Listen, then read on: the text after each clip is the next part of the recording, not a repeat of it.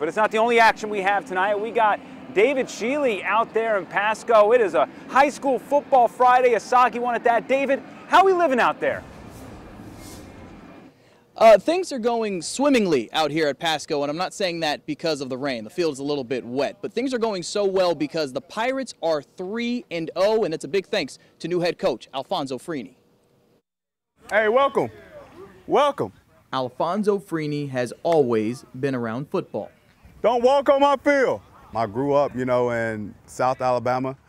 Small town. Football meant a lot on Friday nights. Because of those roots, there was only one program Freeney was interested in taking over after moving to Florida. I always said there's one job that could come open, if it would come open, that I would want, and that's the Pasco High School job.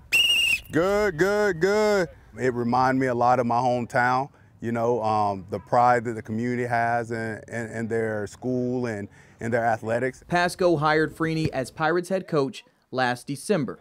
The task given to him, much easier said than done: rebuild a program that lost every game in 2021.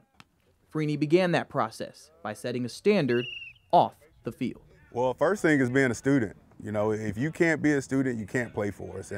And the reason I say that is, we have one rule here, and that's don't embarrass us. Why are we so tight over here? On the field, the coaching is tough. Look good, play good. But also personable. Hey, I'm with you. As long as you run fast routes. They're high school football players, and that experience should be fun.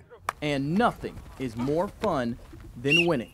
Under Freeney, the Pirates are undefeated, outscoring opponents 98-45.